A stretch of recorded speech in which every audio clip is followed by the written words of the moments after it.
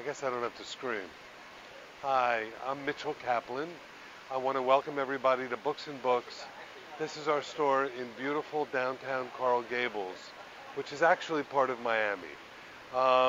If you look down the street where those gray awnings are, that was where we opened 36 years ago. We moved to this location about 20 years ago, and this is in an historic building, historic for Coral Gables, which means 1920s. It's a beautiful Mediterranean-style building, and we operate the bookstore and the cafe, which is right around the courtyard. If you come on in, I'll show you that we have a kind of, in our atrium here, we have a newsstand where we keep all of our magazines. I've always liked the idea of outdoor newsstands. It's always meant a lot to me to be able to browse outside. I remember in the early days of, there's a marvelous store that still exists in Los Angeles called Book Soup. And I remember they had this whole wall of an outdoor newsstand before you came into the bookstore. And that always impressed me. So if you look out into the courtyard, it's kind of a gray day here in Miami, but the bar becomes energized at night when we sell wine and beer, and on Friday and Saturday nights we do music in the courtyard. Until then, it's used outside for people to eat from our cafe. And then you can enter the bookstore. There are 3 different ways of entering the bookstore: to my right or my left, and then straight ahead as well. The demographic in Coral Gables is that it's part of Miami, so we really try to draw people from all over Miami-Dade County. Although the University of Miami is near us, and across the street we have this wonderful, wonderful cinema as well.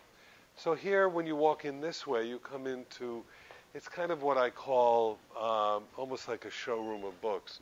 If you don't want to browse the whole store and you want to wander into the bookstore and pick something out really quickly, we have all of our hardcover fiction in here, and then we have some nonfiction. We have our indie-bound bestsellers. That's what we use as our bestseller list.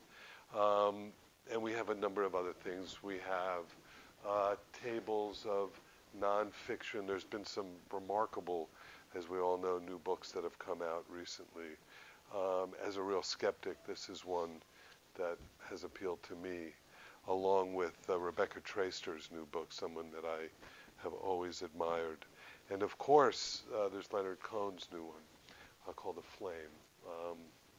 He's someone that I've always been a very big fan of. So this is kind of the main room of the bookshop. And the idea behind developing the store was that I wanted to create the sense of a library, almost like a personal library, that if you had the money, you would build for yourself and attach it to your house. So there's that sense of discovery that we have as well as you walk through the store, which is broken up into a number of different rooms. You can see the store as you go through. So one of the hallmarks of what we've done for years and years, almost from the beginning, is sell art, architecture, and design books.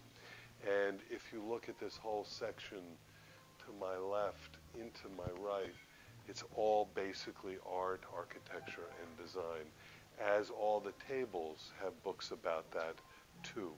We also have arrangements with various publishers where we highlight their books. Even though the same book is within the section, we create branded displays. So you can see one for Rizzoli, one for DAP, you can see one for Thames and Hudson, one for Abrams, and all that sort of thing. We have also an arrangement with New Directions. So we have all of the New Directions books basically in one place. Although if it's poetry, there's also a copy in the poetry section and the fiction section as well. The other thing cool about our rooms is that everything that you've seen here is on wheels, and we do about 300 to 400 events a year, mostly out of this store, and all of these things can be arranged and moved so that we can create We can seat up to about 150 people in this room. We have a mic system. We also live stream. So if you look up there in the middle on the top shelf, you'll see we have 3 cameras positioned around the room for live streaming. And that's done remotely, believe it or not. So the live streaming is done off-site, and the cameras are remotely controlled. There's a number of art books out now that are quite intriguing. There's one that I'm very, very high on. This is by Rachel Cobb, and it's called Mistral, the legendary wind of Provence. And it's really, really a beautiful book that I hope everybody gets behind. It'll be Rachel is a remarkable photographer as well as a photojournalist, and I think this for us is going to be a very big book for the holiday season. Not to mention a book that is very, very exciting for us locally, because Architectonica is an architecture firm that is worldwide now, but they started in Miami, and they're quite remarkable. And Rizzoli just came out with a big tome about all of their stuff. And what would a bookstore in Miami be like without books on Cuba, right? So one of the things we always try to do is corner the market on everything having to do with Cuba. And this is an old book, but a book that continues to sell, The Houses of Old Cuba. There are also some phenomenal books by Michael Connors on the interiors of Cuba. And then it gets even more specific. For instance, DAP has a book called Cuba La Lucha. And the photographs here are quite remarkable, too.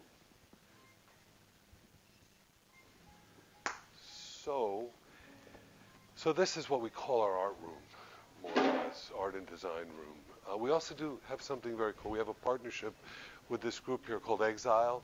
And Exile, what they do is they do artist books, and they promote artist books all throughout Miami. And so we let them curate this marvelous piece that they created for us. And so this whole display is made up of artist books or books that are published in more than 1 or 2 or 3 copies, but are done by artists. And they even have this great piece where you can open it up, and there's a stool here as well. So let's go back out, and I'll show you how you enter the store from the other side if you come in.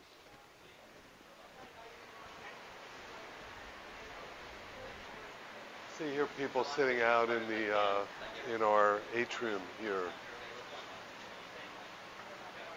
And so here's how you enter the other way into the bookstore.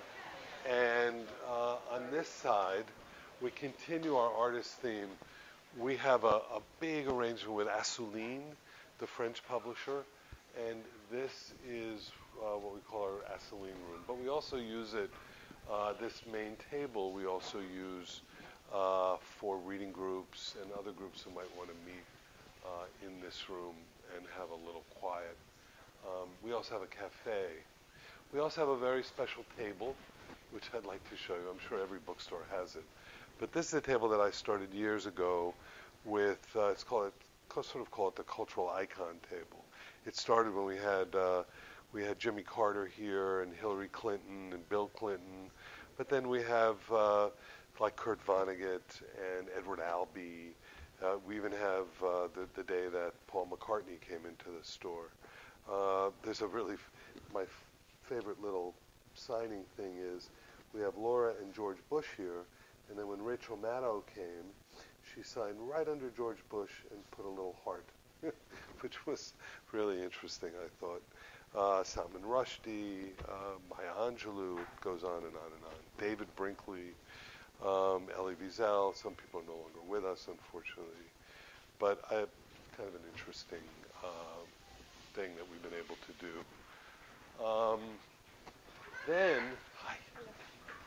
Then, as you wander into here, always had a gallery space. And right now, the first Friday of every month is gallery night. Last night was gallery night. And this is a show of photography. And it's a photography of images of Havana. And it's Modesto Broillo. And he actually was a graduate of the University of Havana. And I believe he lives in Cuba now, and came up and hung this show. And as I say, we change the show once a month. Hi, how are you? We change the show once a month.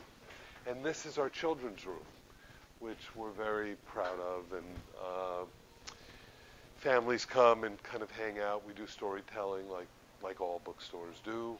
And we have a lot of children's author events. You can see up on the walls, these are drawings like from Mark Brown and a bunch of Harry Bliss and a bunch of others. In fact, right over here too, Eric Carle and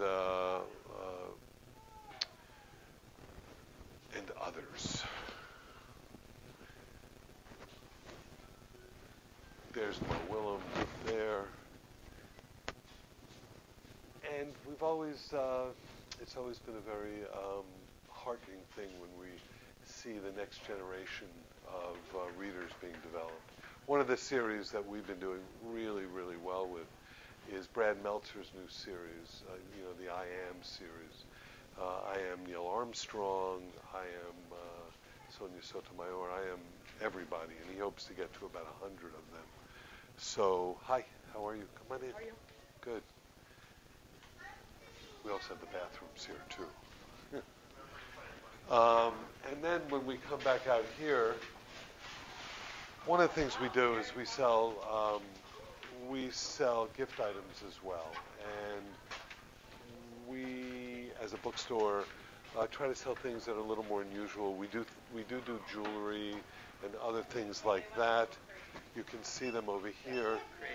One of the biggest selling gift items that we have had, though, is our Damn It doll. And you recognize him. But when you're frustrated, you can just go, damn it, damn it. So for me personally, it's been able to get a lot of my hostility out, particularly these days. But actually, it's been a huge seller. They actually have one of some of the other world leaders, too. But for some reason, our dear president seems to work the best and sell the best. So in this room, we have a lot of other sections, biography. We actually keep our young adult books out of the children's section. They're in the young adult section, which is here in one of the main rooms. Come on through. Hi. And history, and then along all these walls here are paperback fiction, paperback mystery, and then it flows into other sections. And on these freestanding case, there are other sections as well. We have we have some displays too. We sell remainders. And again, in this room, everything is on wheels and portable and movable.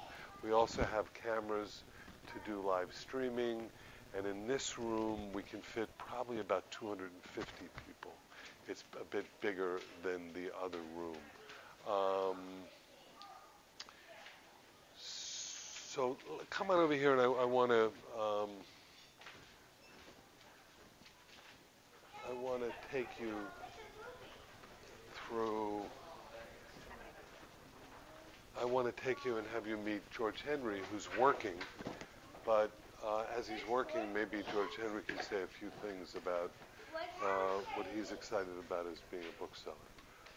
I like every Tuesday because every Tuesday there are new books that come in, and it's very hard to restrain myself, put it that way. But the best thing about working in the bookstore is you're surrounded by books constantly, which is my version of heaven. Books over people. Books I love people, but I love books too. And George does a really great job of communicating his likes to everybody else at all the stores, and everybody seems to follow what his recommendations. What are you recommending these days? Steve Cole, director at S, which is his follow-on to Ghost Wars about Afghanistan. It's fantastic. And it was just nominated for a. It's on the long list for the National Book Award, nonfiction. And he's coming to the Miami Book Fair as well. Oh, he is? Yep. I'm going to be working here, so I won't be able to get there. Well, maybe we'll give you a break and see him for that. I'll do that. Okay. So the way the store works, it's a perfect U. So if we go through this room, you will see we also sell cards and T-shirts and reading glasses and a bunch of other stuff too. And then this is our cafe. This is kind of the back end of the cafe area. And these are the fine folks working in the cafe. You guys can wave to Facebook. Hi, how are you? Good. Nice to see you, yeah. Hi, Susan. We're doing a Facebook Live thing here. Oh, yeah, no, I'll take in a minute. I'll take in a second. If you want to put it at a table, that would be great. That would be great. And then here's the cafe. And people work and do their thing. And these photographs along the wall are people, 99.9% of the people who've actually appeared in the bookshop. There's a photo of Tolstoy, and of course he wasn't here. But these were mostly taken by a really good friend of the store named Susie Horgan, who has a marvelous book out called Punk Love, which Rizzoli publishes as well. In the early days, we did a photo exhibition with Allen Ginsberg, and I should have probably bought all of the ones that we had, but I did buy two. One is of the poet Robert Creeley, and the other is a self-portrait he took with all of his friends in Morocco. And what he actually did is wrote on each one of the images, which is what he did with most of his photography. There's John Cage. I remember the day. That was in the old store when we did an event with him. Isaac Singer was our very first author event, although that's a photo by Michael Korobak taken when Isaac was teaching. Those are the hands of Eric Carle as he's signing a book. Mario Vargas Llosa, Manuel Puig, and the wonderful Robert Gottlieb in the middle, the publisher. And then in here we keep our travel section and cookbook section as well. So you can see, if you walk with me, you'll see that it's a complete circle, basically, that we've just made of the bookshop. And I think what I'll do for just a few minutes, if we sit down, I can tell you about a couple of things that we do at the store that might be of interest. We are very involved with the Miami Book Fair, which is coming up this November. So during the Miami Book Fair, we have probably about 450 writers that come to downtown Miami. And all of those writers make presentations. Oh, thanks. And just a bottle of water would be great. So this is grilled cheese made on with Zach's bread. Zach is a local baker, and he's really phenomenal. And one of my favorite things to have is grilled cheese. So the Miami Book Fair. So the Miami Book Fair is happening November 11th through the 18th, and as I say, we have lots of different authors coming. Instead of me trying to remember all of them, just go to miamibookfair.com and you can find out. It's not too late. There are still hotel rooms available, so it's not too late to come. We get people from all over. Thank you. Thanks. We get people from all over who do come. The other thing that we do is we do a number of off-site events like most stores do, and we're presenting this fall Annie Leibovitz and Sally Field and a bunch of others. The other thing that we've just started here at the Books and Books, we have a podcast now called The Literary Life, and you can hear that podcast wherever podcasts are heard. And lastly, one of the things that we've gotten into too is we formed a kind of film company called the Kaplan Company, and we do all books into film. And you've probably seen posters all around the store for our most recent film that's out on Netflix called The Guernsey Literary and Potato Peel Pie Society, which is based on a book. We're filming right now a book called All the Bright Places by Jennifer Niven, which is a phenomenal book as well. And that's starring Elle Fanning and Justice Smith and a number of other people. You're looking at our Coral Gables store, but in Miami you'll find a number of different books and bookses if you want to come. And they're all different, so you can feel like you're in many, many different stores, even though they're called Books and Books. We have one on South Beach, we have one in Coconut Grove, we have one in Bal Harbor, and a few of those stores also have cafes too. I want to thank all of you for taking this little tour with me.